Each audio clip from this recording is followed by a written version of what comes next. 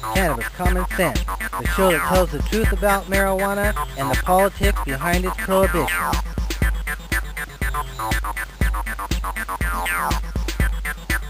Hello and welcome to another exciting edition of Cannabis Common Sense. This week's guest is an old friend, Paul Richmond. I'll be talking to him a little bit later. We have an interesting hemp news segment for you tonight, recent court ruling. And as always, we'll start off with our infamous dancing cannabis leaves. I feel the force.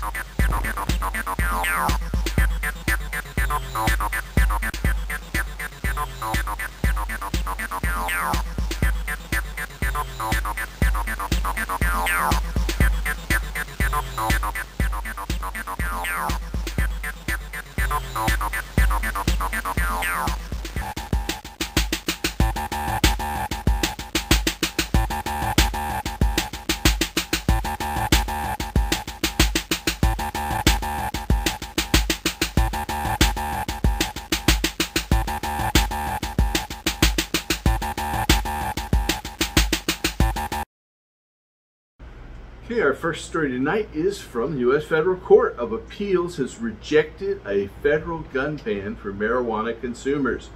Another federal court has ruled that long-standing federal restrictions prohibiting marijuana users from possessing firearms are unconstitutional.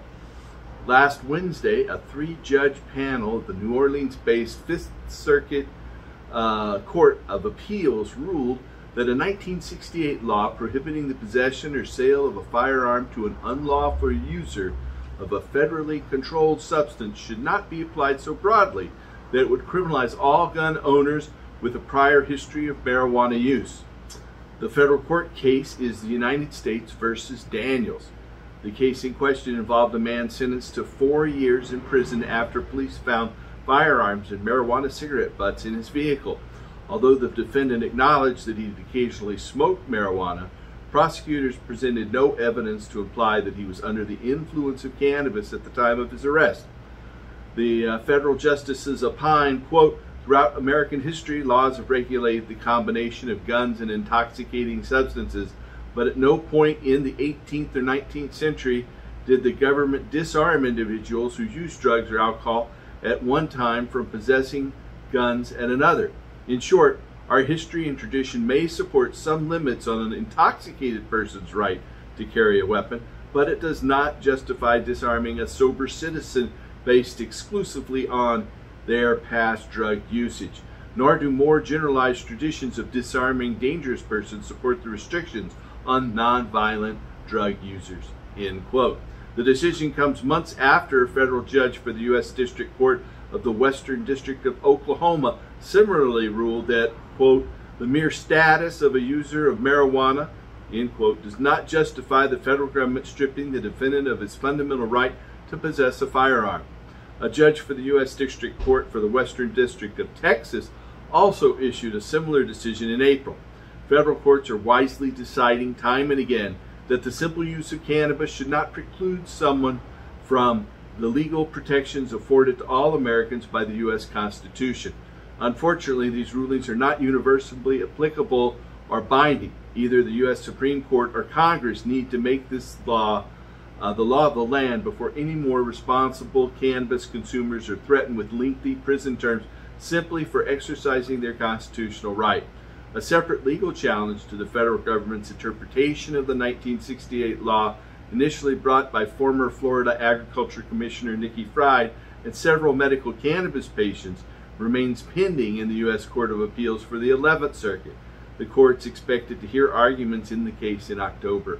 Earlier this year, congressional lawmakers introduced a pair of bills that seek to remove federal firearms-related restrictions on individuals who consume cannabis. In a brief filed on Friday, the Justice Department informed a federal appeals court that it believes a separate court's recent ruling that the federal ban on cannabis consumers owning or possessing firearms is unconstitutional was incorrectly decided, end quote. The Department of Justice shared its opinion with the U.S. Court of Appeals for the 11th Circuit while preparing for another lawsuit related to the gun ban for cannabis consumers. The decision in question, which was announced last week by the U.S. Court of Appeals for the Fifth Circuit, marked the latest in a string of victories for advocates seeking to normalize gun ownership for cannabis consumers. District courts have also ruled that the ban on cannabis consumers owning guns violates the Second Amendment,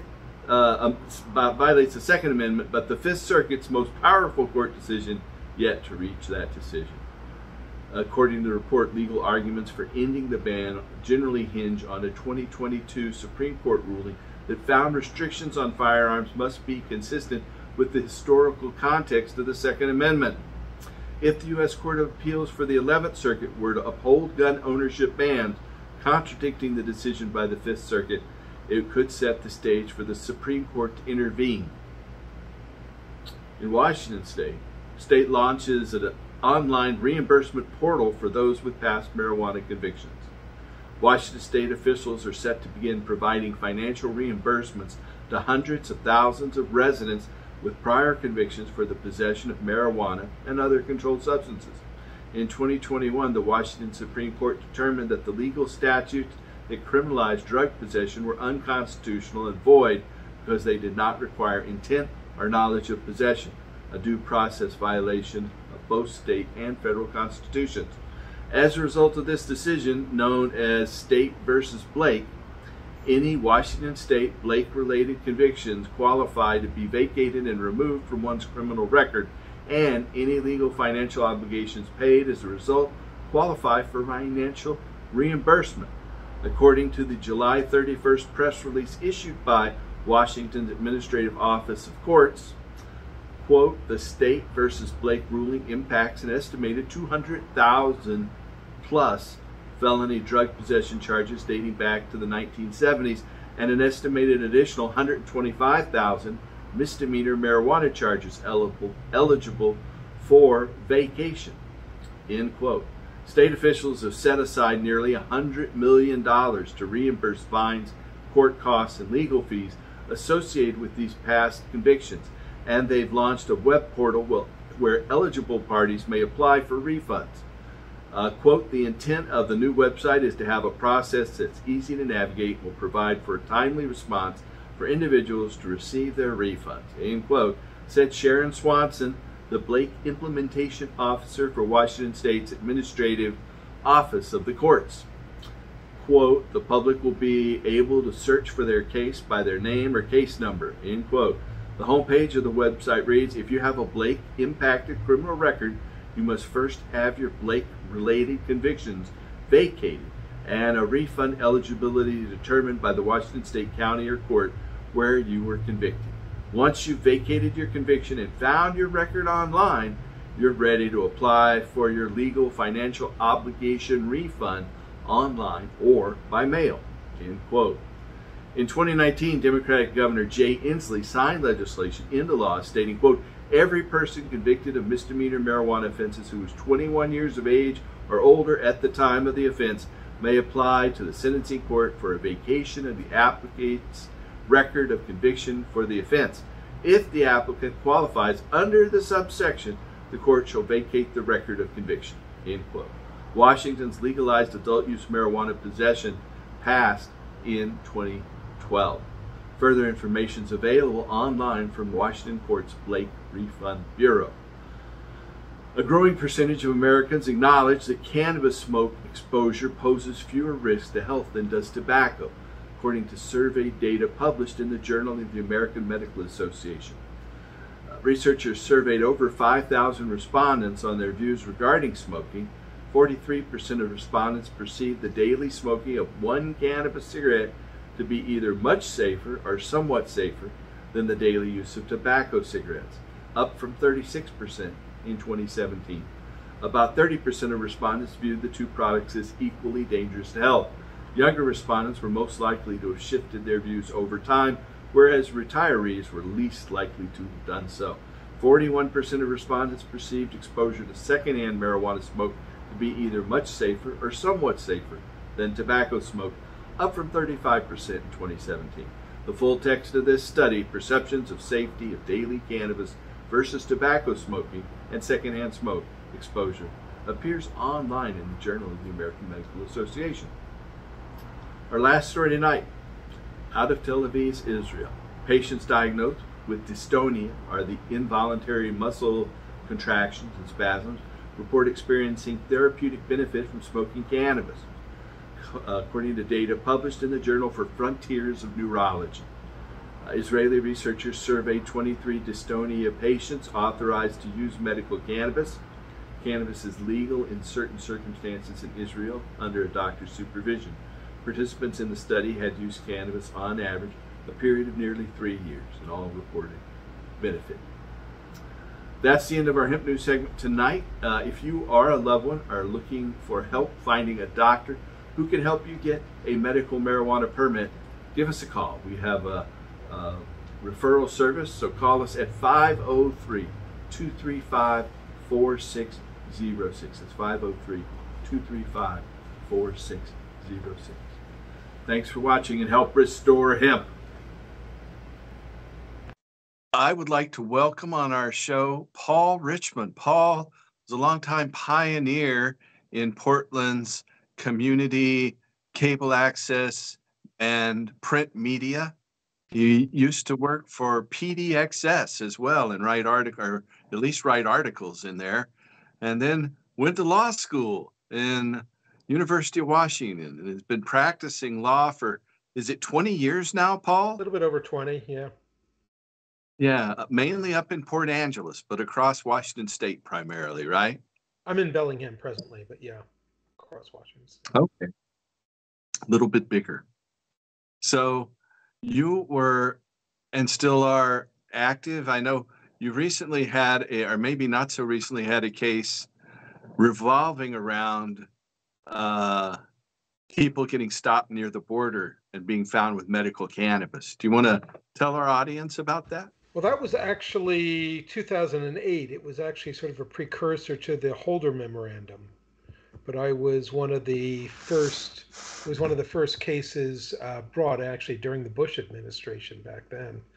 I represented a disabled veteran who was maybe about 140 pounds wet with his wooden leg, and multiple spinal surgeries, and the police at that, well, it was the Border Patrol at that, Customs and Border Patrol at that time, were setting up checkpoints all around the Olympic Peninsula and stopping people, saying that anywhere within 100 miles is a border. And like tens of thousands of people stopped at that point. I represented one of the first people who was criminally charged. Again, disabled vet. They, after spending about an hour sniffing around on him, they found one marijuana cigarette that he kind of showed them, and they charged him criminally down in Tacoma.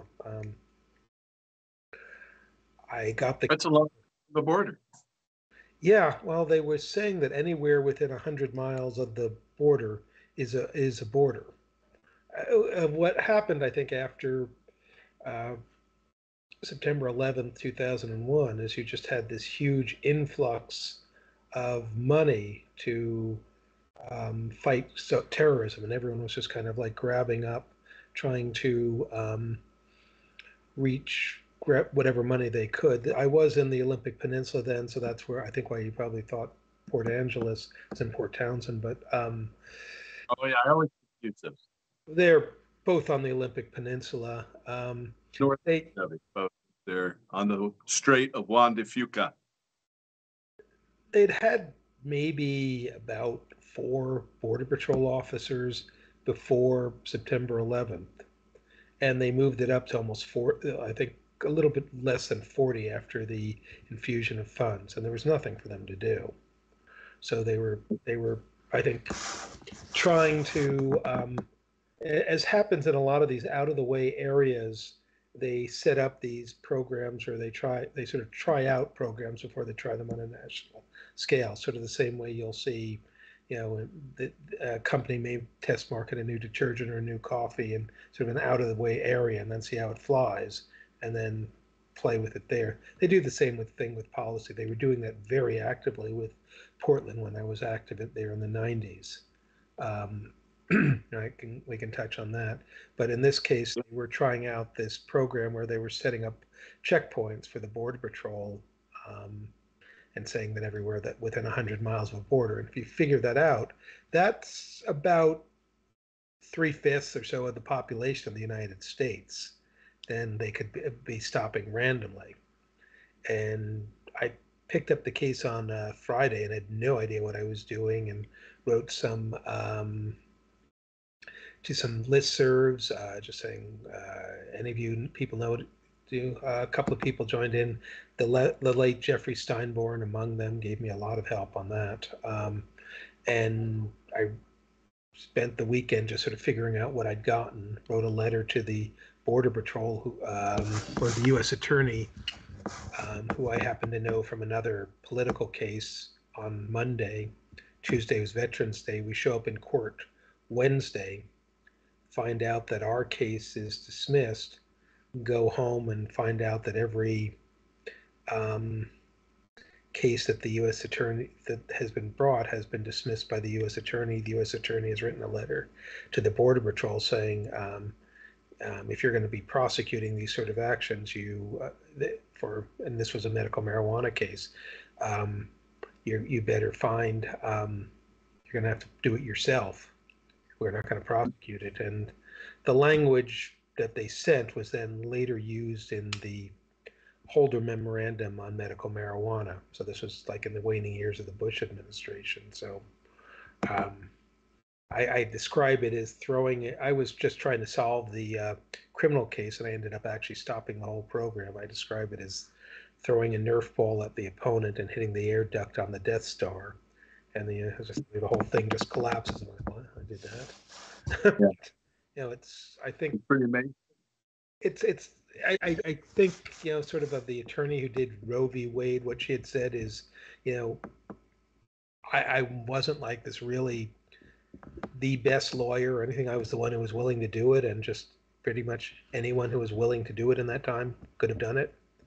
And I just happened, I think that's been sort of a lot of my success in activism, has just been the willingness to actually go out there and do that. And I find that often is the game changer.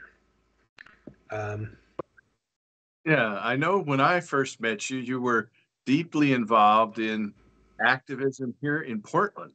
And you want to tell us how you became active in being an activist before you became a lawyer? And oh, long. You have us on Portland cable access as well?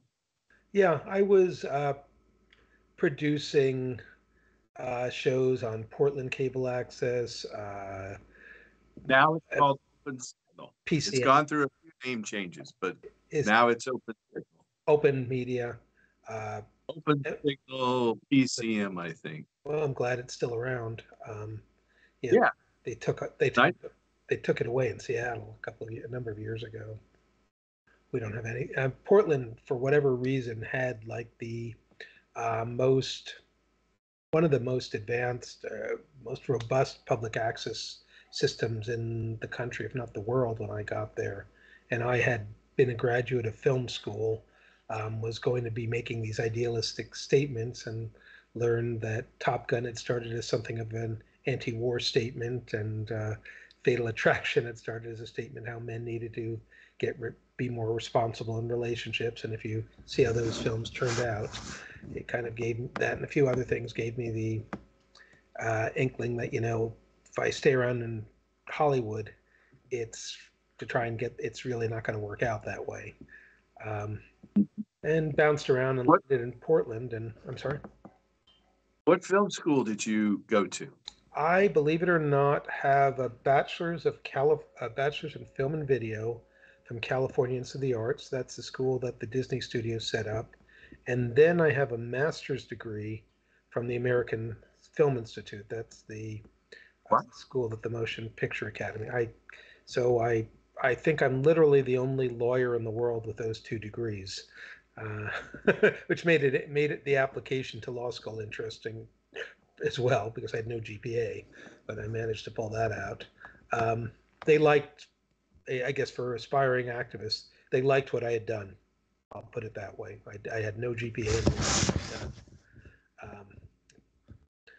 I went to Evergreen State College, and we didn't have a GPA either. But we had an outrageously good acceptance rate in the law school and medical school. That's great to know.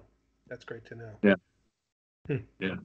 But so you came to Portland and got involved in Public community media, and yeah. you were also writing for Jim Redden's newspaper, PDXS. I remember you wrote an article about me in particular that was a pretty long article. I think it was called "Who is Paul Stanford and Why Are These People Saying These Horrible Things About Him?" There it is. You've got to. Maybe you can take a picture or scan that for me. I have lost track of that. Sure. Yeah. Yeah. Going into, I think, sort of the way you were getting kind of, I think, set up and the issues and harassed. You know, maybe it's not. What year? When was that published? What was the year on that? June 14th, 96 is what I see. Yeah. So I had been harassed for several years at that point by a fellow who was some sort of federal agent. And believe it or not, that guy is still harassing me here 30 years later. I mean, I've been stalked by this federal informant, whatever it is, for since like 94 or something. Do we know that he's actually federal? Has that been shown anywhere? I'm not sure. No, I don't know that. I just know who he is, and we could probably talk about this off camera at some point. But yeah, it's still continuing. Yeah, sorry to hear that. Yeah. There was a lot of that I was convicted of growing marijuana in 1993. I think that was it. I got acquitted, of growing and found guilty of simple possession of marijuana in federal court here in 1993. And, I was found guilty just of possession of a couple of grams of marijuana. And just this year, I got a pardon from President Biden on the simple federal possession conviction involved in that. But someone involved with that, who was doing all those terrible things all those years ago, is still doing pretty terrible things. Well, it's I guess the price of being an activist, or pushing off the wrong person. Well, yeah, I mean, it's yeah, and I mean, it almost seems like Our director, who helps record this, he and my other partners would get phone calls from this guy where it looked like I was calling them, or it looked like someone else was calling them. And they called my house. Has recently called my wife and harassed her too. Well, it might be grounds for an anti-harassment order on that, but that's I had the money and the information to go after him. But I've got more stories about that. How, I hired a private investigator to serve him a cease and desist order. Private investigator came back to me and lied to me. And I won't go into those details at this time. Let's get back to you. What about that article in particular? Is there anything that you can remember about that situation in the mid-90s? Oh, there was some. I'm thinking back to sort of what got me started. And one of the things that started is between Portland and LA. I lived in Humboldt County. Mm-hmm. And I got to see the effects. That was like a depressed area that had a lot of people who were timber workers, didn't have anything left. A lot of people who were, frankly, probably now would be like MAGA heads, were growing pot, and it was the only way they could hold on to their property. And there would be people, camp. They would come in with helicopters, M16s, hold people at gunpoint, and it was one Yeah, of the things I think really one of the things I sort of became very cognizant of and aware of in my time in Portland was the militarization of law enforcement. Apparently, some of the writing I did at the time in other newspapers, starting with the Portlandian, and is now cited as like some of the first writing to ever use the phrase militarization of law enforcement. Right place at the right time. Portland was really always has been sort of like a testing area. If you remember, Vera Katz at the time had something called the legislature had something called the Oregon Option, which was in the early 90s, where they were literally using Oregon as a test area for a lot of policies. If you look at the way that Oregon was founded, you had a lot of money from outside the area. So if you look at the way the country was founded, you look at maybe at the railroads, and the railroads weren't just the trains. They were like being granted huge areas of land. So that's why like all these timber companies have all the names like Louisiana Pacific, Georgia Pacific, and then behind them you have like these banks and holding companies. So the money is still there in that same sort of organization, and most of the money that's controlling the state of Oregon or directing the state of Oregon is from out of the area and coming up plans. So you had them meeting with think tanks, first with some of the wealthy individuals, and then they would take their policies and they'd try and implement it in policy. And in the early 90s, of course, we had a Democratic president and a Democratic legislature, Democratic governor, Democratic mayor in the major city. It's not that these programs were all Democratic. They were run by Democrats and Republicans, but the Democrats are going to play their side. And so Oregon became a test area where a lot of these new programs were tried out. Notably, one of the things that started out was the militarization of law enforcement. A lot of that had started in Portland under the rubric of this very friendly sounding term called community policing. Everyone said, "Oh, wow, that sounds really nice." They get the communities. Well, what turned out in the 90s was everyone who started out as a lieutenant in charge of the community policing then got transferred to become head of tactical operations. Tactical operations was our SWAT team, and during that time, they were the ones who'd come in, knock down the doors, seize all the property. So you have officer friendly coming in there learning about it. And I think some of the people I traced, Mark Parisi, Greg Clark, started as lieutenant, went on to become captain of tactical operations in the Portland Police Bureau. And one of the ways they then exported this nationally is through the 1995 crime bill, ironically through, I guess, our current president, Joe Biden, was one of the architects of it. But one of the things it talked about was 100,000 new cops on the street. Well, if you read the fine print, what those were mostly SWAT cops. And the way that they were funding those was asset forfeiture. So what it was doing was it basically was setting these militarized cops out on the street. And then they'd get in there and they'd seize property, and then they'd basically it was revenue enhancement, and it created a incentive for them to basically find things that were wrong. And they would tend to go after people doing pot as opposed to someone doing crack. If someone's got doing crack, usually doesn't have much. Right. They were after the forfeiture. Exactly. It was all asset forfeiture driven.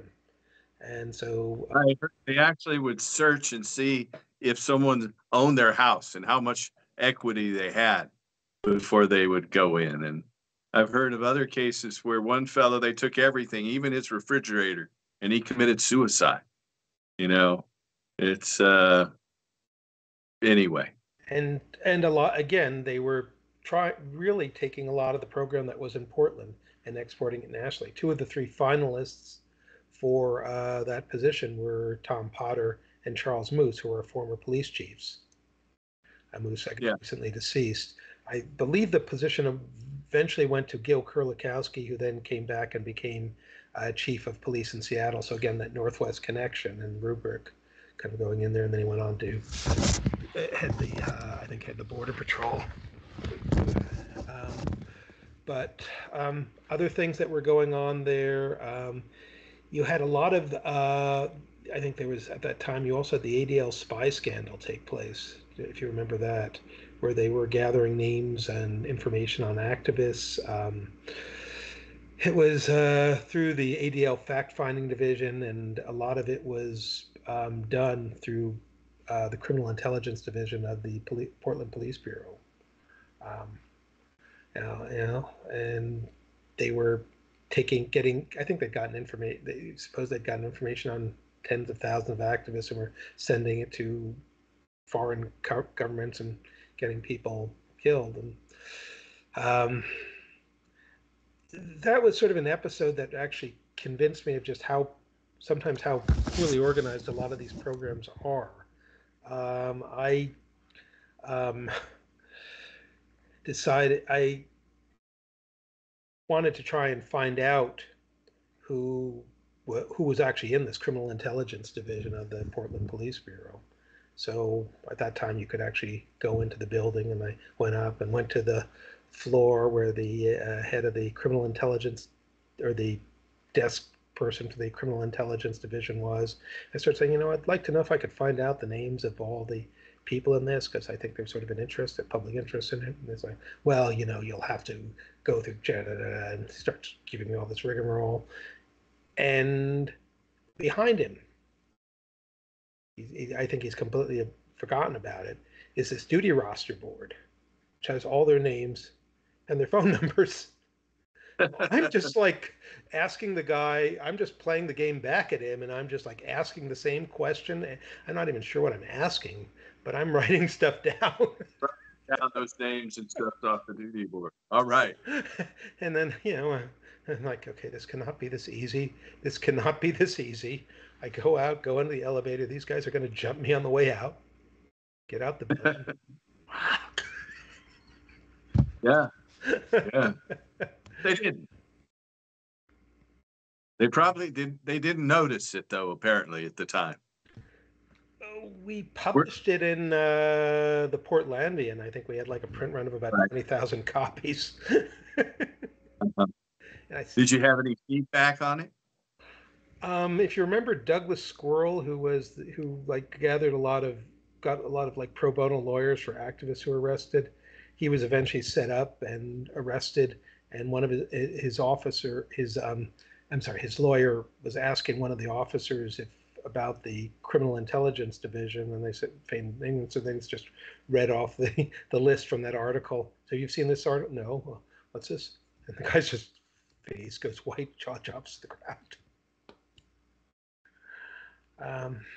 No.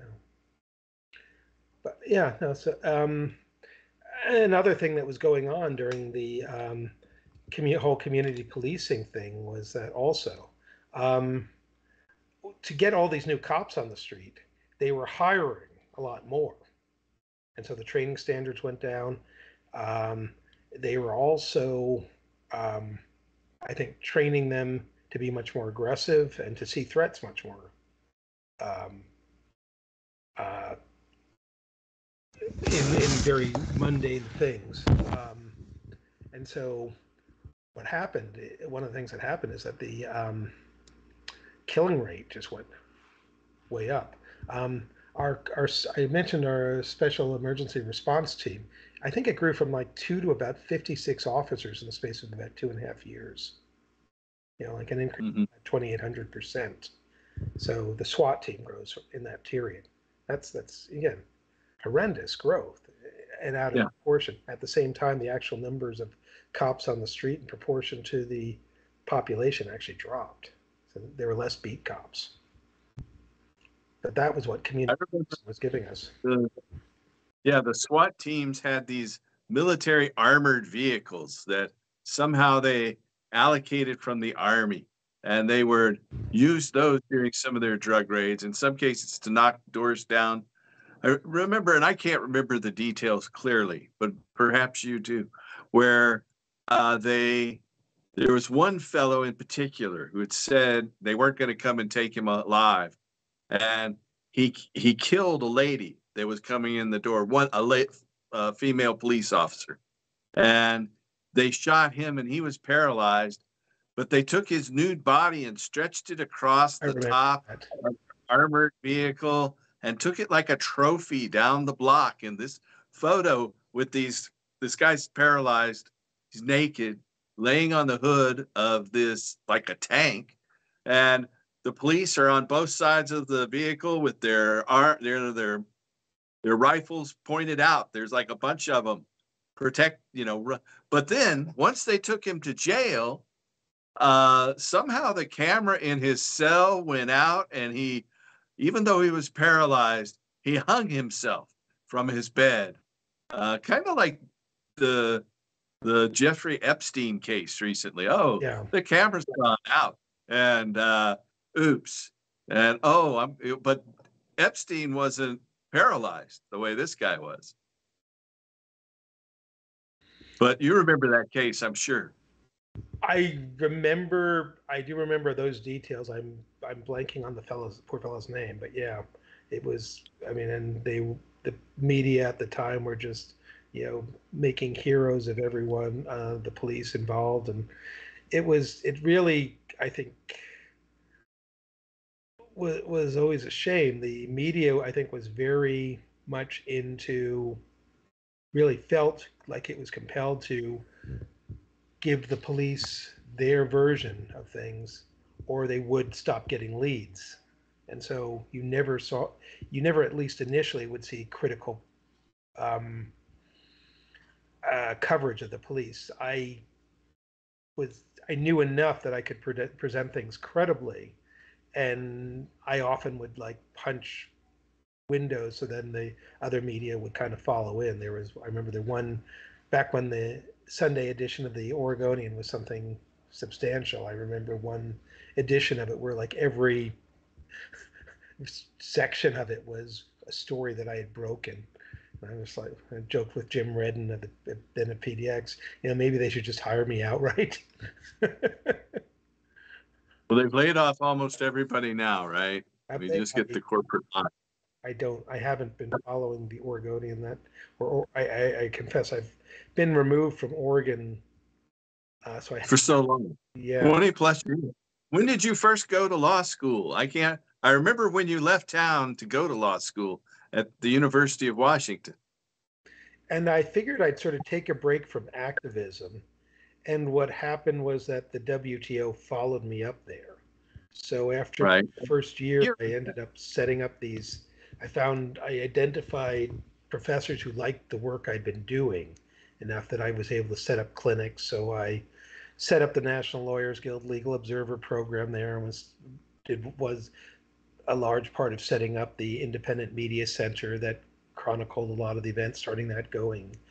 We had a couple of hundred legal observers in the street, lots of videographers, but that was one of the first real mass efforts to just swarm the police and swarm what was going on and capture it and get it out, which we've done in Portland as well. But yeah, so you had a global issue, so global audience around that. So when did you leave Portland? That would have been 98. 98, okay. 98, and went to law school 98 to 2001. 99 being when the WTO was there, and the report. There's a number of the reports I wrote online. Waging War on Dissent, bringing an undemocratic institution brings an undemocratic response. I can provide links to those as well. I also have done some analysis in PDXS and the Portlandian of how, as well as the TV shows, as to how the Oregon option and the corporations had come in and just basically set up all these programs that were test marketing these policies in Oregon. How did I initially get that information? I learned a little bit about it, and I called the organizations involved. And then I said, I presented myself as a journalist. I said, I think people should know a little bit more about this, and I'd like to help get the information out. Mm-hmm. And so they sent me a large box of documents that I spent a few years going through. But that was what started me on it. Usually the best source of the information on a lot of these organizations is themselves. You know, going for corporations, you go through the public records reports or go through the corporate filings or their press releases. Often the same with law enforcement. A lot of the government documents are still readily available and free. And it probably even more so now with the internet. Yeah. Couldn't have dreamed. I mean, it's a lot easier to do research now. Yeah, but if things are outside of the internet, it's more difficult, I guess. There's not a lot that gets up to the top of the search engines. Yeah, it's knowing where to go to, and not just the search engines, but going to the organizations themselves. I mean, often they have some of a vested interest in at least keeping their own followings apprised of what they're doing. Weren't you involved with the Seattle Hemp Fest in some way? I've spoken at it a few times. Yeah, I've friends with Vivian McPeak. They had me, I think, when I was a candidate for Congress at one point, and I've spoken about the militarization of law enforcement in that context. So, yeah, I think that was like my main, um, you know, connection. I've done things I think with some of the rallies you put on, getting permits and helping at least minimize or keep keep a lid on things so that the police don't shut it down or the police are kind of contained somewhat. Yeah, I knew you had some involvement in that aspect of it. It's always helpful. We organizers of these kinds of things always appreciate that. So these days you're practicing in Bellingham. That's right at the site of the naval sub base, isn't it? That's Bangor in Bremerton. Near Yeah. the Canada border. I'm sorry? You're up near the Canada border, though, the on I-5. Is that right? Right. I always get Bellevue and Bellingham confused. Excuse me. Yeah. Or not Bellevue, but yeah. the sub base. Yeah. The sub base is in Bremerton, which is across the water from Seattle. So we're a bit ways over. I guess I've got an escape hatch if the country goes completely being right below Canada. Yeah. I see some of your videos you post in the wild with waterfalls and rivers. I knew you were still in the Sound somewhere. Yeah. So what does your practice consist of these days? At this stage, I've been playing catch up and making a living as a lot of it. So a lot of family law, some consumer. A lot of what I saw rise tremendously during COVID was the amount of domestic violence, and that was just horrific to see that. And so I've gotten into, trying to help the victims with that, or at least get the perpetrators to acknowledge that, make a change. But those are kind of more unicorn cases, as last ones, unfortunately. But yeah, I mean, in general, what I've noticed since COVID is just, much more of a, I think people are much more on edge. I think there's, in general, been much more of a stratification of society, and I see that here in Bellingham. It used to be much more. I'm sorry? Citizens United, changing the political structure to some degree, and the further centralization of wealth. It's made it a lot more volatile, and the whole MAGA movement. You being near the border, I guess, then, do you have any border issues with people crossing from Canada to the U.S.? I cross fairly regularly for personal reasons, but and even was able to figure out able to do it a bit around COVID. But what I notice in the general area is that the way the housing has just gotten, things have just gotten so much more expensive, especially for the generation that's coming up. Um, the cost of going to school is just even, I mean, it's not that long ago that I got out of law school. And at that time, UW had a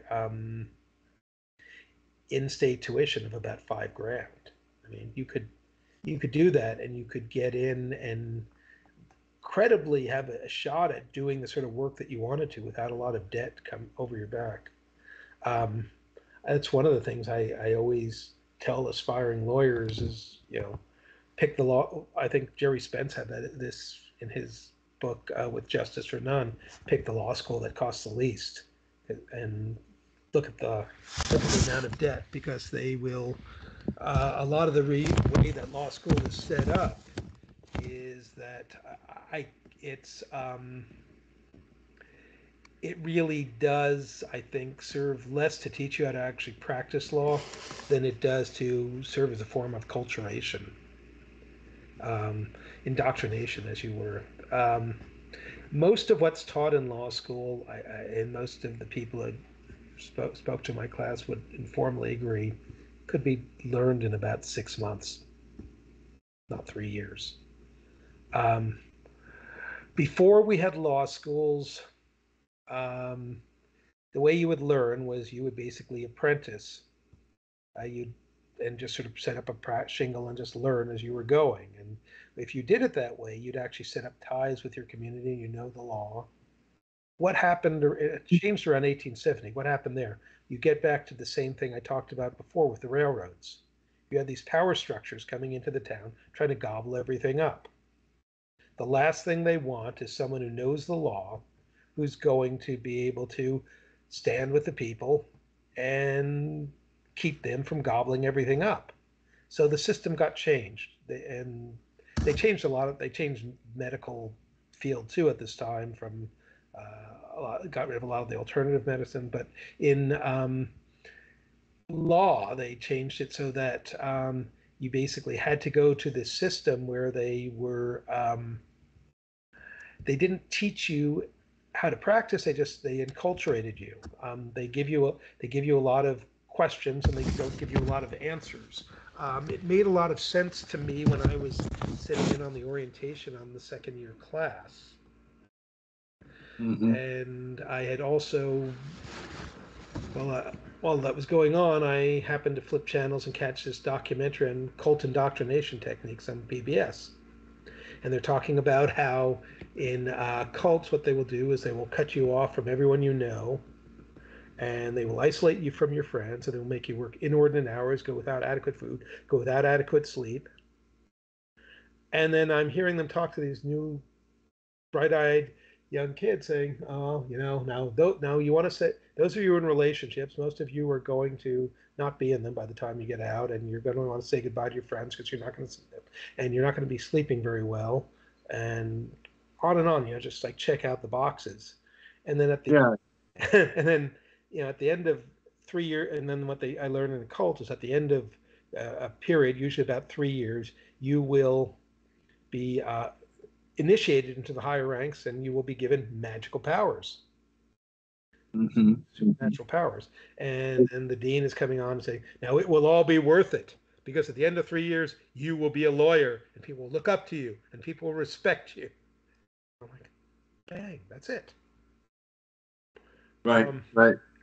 The clerkship, there is still a few states, Washington being one of them, that does allow people to go through apprenticeship and go to learn to practice law without going to law school. It's much more civilized way of doing it in a lot of ways, particularly for someone with a lower income, or who doesn't. Are there that people or lawyers who people who have done that and gotten Sure, past the bar exam? sure, sure. The bar exam isn't that hard. I mean, and there are classes help you take the bar exam. Um, I think ours in Washington's a little bit different than most of the other states, but it's not impossible. And you get to one of the things is you pretty much get to take it as many times as you want until you pass. Yeah, yeah, that's true. So That it's yeah. if you're persistent, it will eventually pay. I hear that most people don't pass it on the first go, but It varies. I mean, different states have different passage rates, um, depending on how. I think California has a fairly low passage rate. Washington, the last I checked, it was more than half first time around. let me digress a bit. Are there any of your videos out? I didn't realize your background in with a master's from the American Film Institute. I don't know how if I ever knew that, I forgot it. But are there any things on YouTube or anything we can point viewers to? I don't have a lot on YouTube. My master's was in screenwriting actually at AFI, and then I did. You know, at this point, most of what I had done in school is fairly primitive by today's standards, but good in its time. Well, writing was that definitely an important factor in law school. Yes, if you can write a screen, and you obviously had a number of publishing ties and articles and research here in And terms of. and they liked, I think, that I had actually been able to get a lot of laws actually modified and changed. Um, you know, public access at the time was, and this was before the internet, so um, really TV was kind of the only game in town, and you had public access facilities in Portland. There was one in out in Mount Hood. There was one downtown across the There are river. still There was one in there are Tualatin. more students I'm here. sorry. In fact, they continue to upgrade those studios. They close them down periodically. We have one. It moved out of Mount Hood Community College, and it's in downtown Gresham. We have one still in the same place there in Beaverton. One at Clackamas County Community College, and then the one I've been working out of since 1996 with this show. We is the Portland one, just off the same location. That's a huge studio, and they keep upgrading the equipment That's great. every few years. That's great. It's not used much anymore, I'm sorry. unfortunately. So you aspiring filmmakers out there there's a resource, and Oh, the classes are cheap. it's huge, and you get an audience too. Um, I, by they would show each of my shows um, a minimum of 3 to 6 times a week on each facility. You could take a show that you shot on one facility, bicycle it to the other facilities, and get another bunch of airplays out of it. And by running the tapes around, I was probably getting somewhere in the average of 20 to 40 hours of aired programming a week. And so that way I was able to actually force a lot of issues to get covered. So, like I helped shut down a police precinct that had one of the highest per capita rates in the country. I helped end a pilot program that had the National Guard accompanying police on drug raids. I think I probably helped get Tom Potter out of office. Helped get a friend into the Senate, helped stop clear cutting in Portland's watershed, the Bull Run. Um, uh, yeah, I mean stuff that seems amazing, but it was there, and it was just I what I found was one of the tricks was the media was like really into or the trying to doing these quick things and sound bites and slickness. What's missing there? Depth. And what can't they match you on? Depth. So we do these programs that were, we couldn't match them for their slickness, but we could get a hell of a lot more information in. We could show a lot more real stuff. And so they realized that they couldn't really match us there. We played to the suit that they couldn't touch. And that got us, I think that got us a lot of recognition, and a lot of the media were actually like watching our shows. It was kind of interesting. And then, you could, using the articles we were putting out in the newspapers in tandem, then you could have something sitting out there in the community for, a month or a week or whatever, but it's there for someone to physically pick up. Right. So we're probably to the show now. Is there anything you want to talk about in terms of the future, or things you're going to work on, or you're going to put out the Great American Novel or anything? I'm, if I can help, I'm looking to, part of, I think as we get older, we also sort of look for people to carry on and pass the torch. It's been nice to see the way that it, when I left Access, so many of the people like you have kind of kept up going what started. That's nice. I've got people in my office I'm trying to train to become lawyers, and that's one of the things I kind of look for, is people who are sort of idealistic and wanting to make a difference. So you can maybe put them in a position that they might not be able to, maybe give them a little bit more of a leg up than they might have otherwise have, so that they can do that.